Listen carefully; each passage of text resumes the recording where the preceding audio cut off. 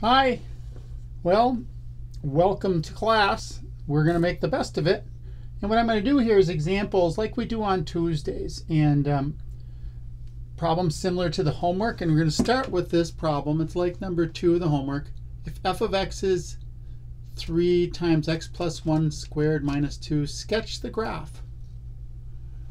And here we see that this is a shift of y equals 3x squared. And we're replacing the x with x plus 1, and we're subtracting 2. So that means this is a shift of y equal 3x squared, left 1, down 2. I'm going to start by just graphing 3x squared. 3x squared is a stretch of x squared by a factor of 3. So instead of going up 1, over 1, up 1, we go over 1, up 3. So there's y equal 3x squared. Now we shift that graph left 1 and down 2. So we'll take that vertex, move it left 1, down 2. And then we graph the 3x squared shape at that new location, which means we go over 1, up 3. Over 1, up 3. So we have a vertex at -1, -2.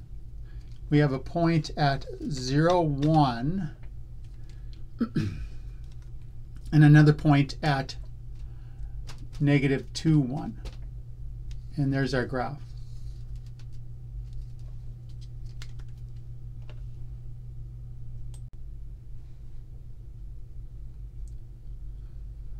Okay, now I'm going to give you one to try, and you can pause the video and try it on your own. Okay, here's the problem.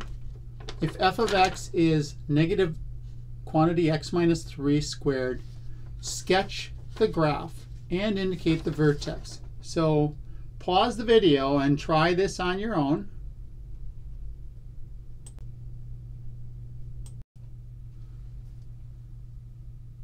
So what we have here is a shift of y equal negative x squared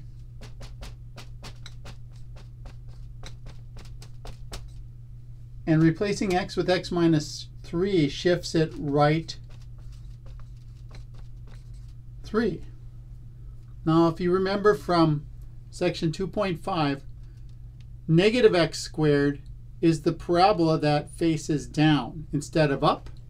And it has these 3 points, 0, 0, 1, -1, and -1, -1. So it's this upside down parabola.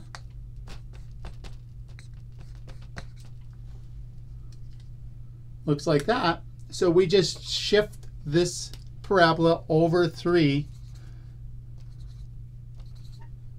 So the vertex is moved from 0, 0 to 3, 0. And there's our graph of f of x.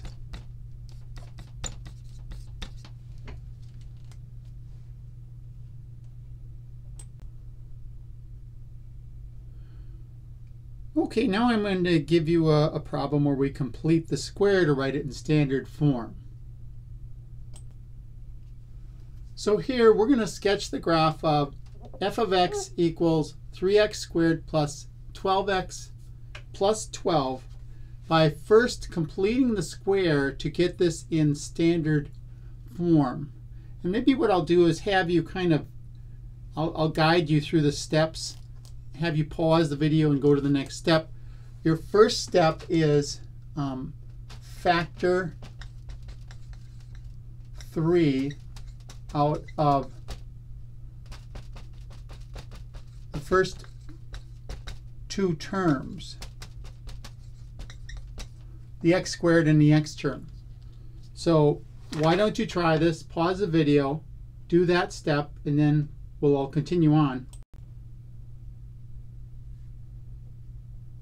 So when we factor 3 out, we get 3 times the quantity x squared plus 4x. And as you do this process, you should always be able to multiply out and get your original expression. Now the next step is to add that special amount inside the parentheses. Add, okay, we take 1/2 of 4 squared inside parentheses, subtract the equivalent amount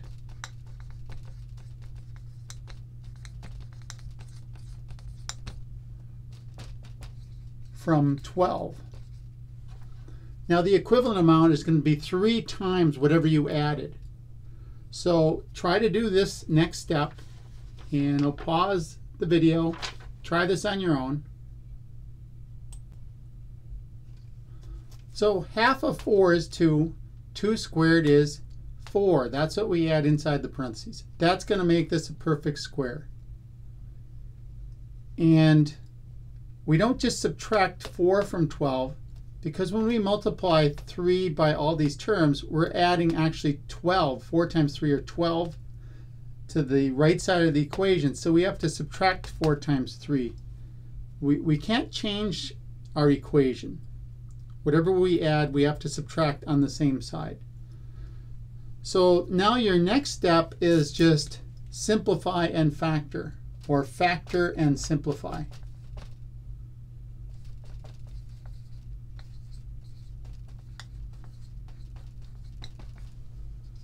So factor that trinomial and then simplify the 12 minus 12 to get your final form.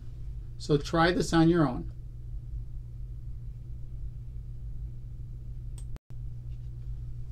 So when you factor the trinomial, it factors as x plus 2 times x plus 2, which is x plus 2 squared. The 12 minus 12 turns to 0. So our standard form is 3 times the quantity x plus 2 squared. Now to graph this, you're going to be taking y equal 3x squared and shifting it left 2.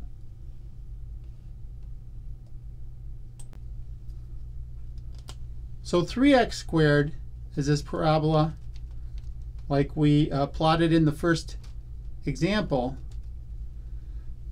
vertically stretched by a factor of 3.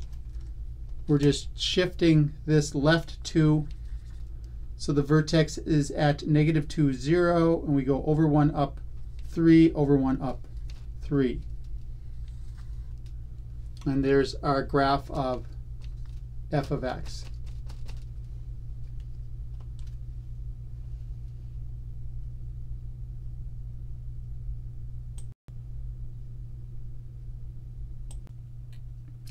Okay, our next problem, we're going to sketch f of x equals 3x squared minus 12x plus 10 by using the vertex formula, x equals -b over 2a.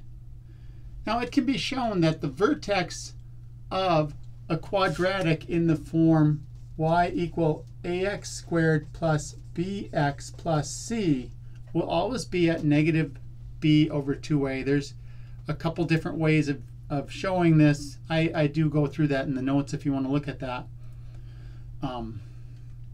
But that gives you the vertex. You don't have to complete the square or anything. And then once you find the x value, you plug it in and get the y value, and you've got your vertex. And here's the thing. When the equation is in the form ax squared plus bx plus c, the graph is a shift of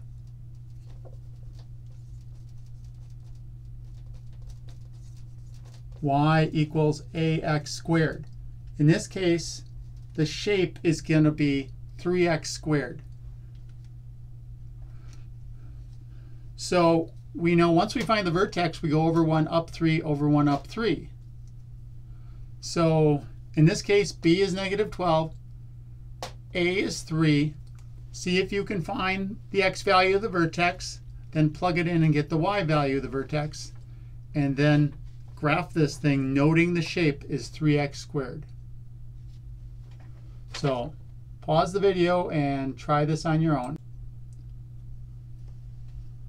So we take that -12, put it into the formula, negative of negative 12 over 2 times a, which is 3. That results in positive 12 over 6, which is 2. So the vertex is at x equal 2. Plug that value of 2 into the function. 3 times 2 squared is 3 times 4. 12 minus 12 times 2 minus 24 is negative 12 plus 10 makes negative 2. So the vertex is at 2, negative 2. And that coefficient on x squared gives us the shape. So it's y equal 3x squared, meaning we go over 1, up 1, 2, 3 from the vertex. And that gives us 2 more points, 3, 1, and 1, 1 in our vertex 2, negative 2.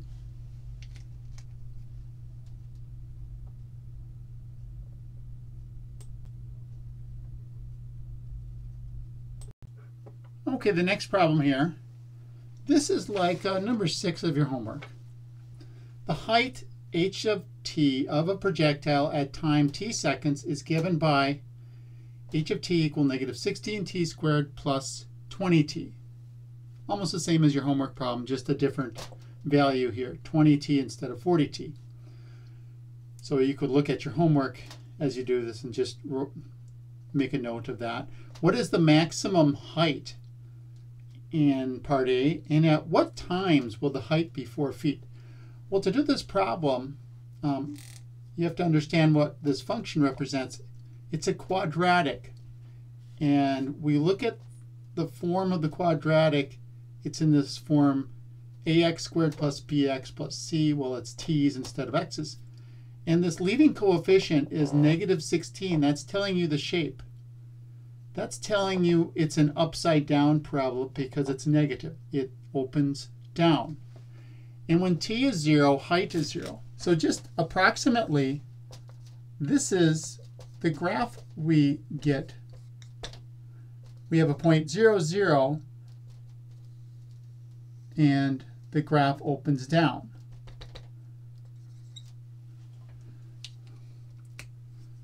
So the maximum height occurs right at this point, and that's the vertex.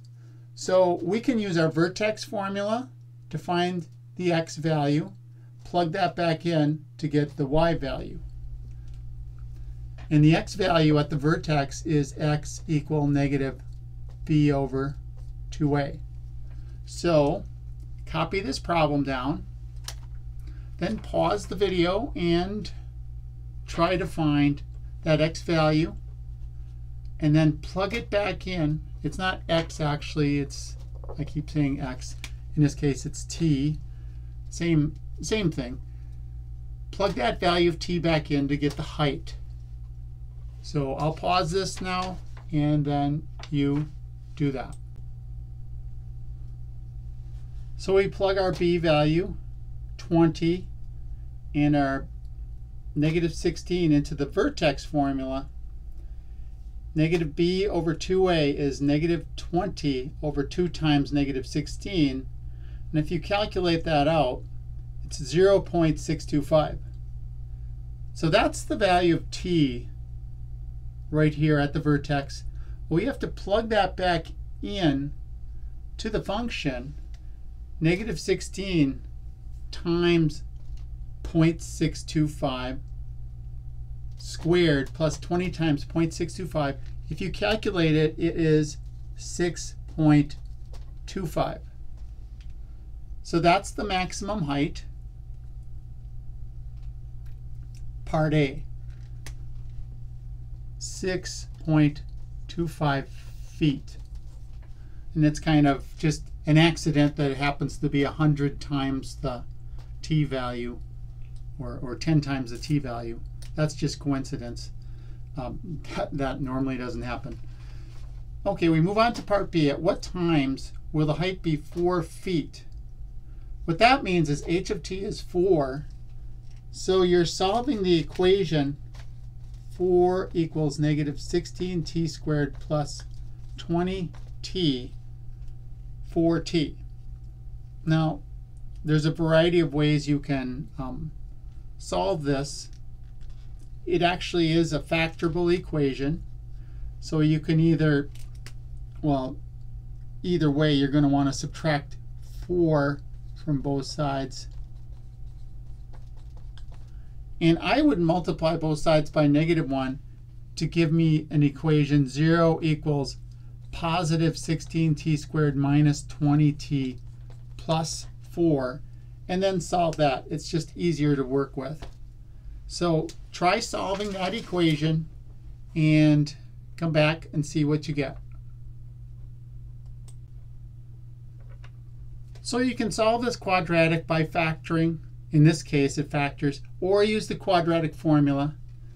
Either way, you get two answers, 0.25, one answer, and t equal 1, the other. So what's happening here for this projectile at 4, we have a point 0.25, and then another point up here of where t is 4, or 1 rather. And both of those values result in a height of 4. So there's two answers here, as the projectile is going up and as it's coming down. Okay, well that's it for the review problems. If you have other questions, you can post them in discussions.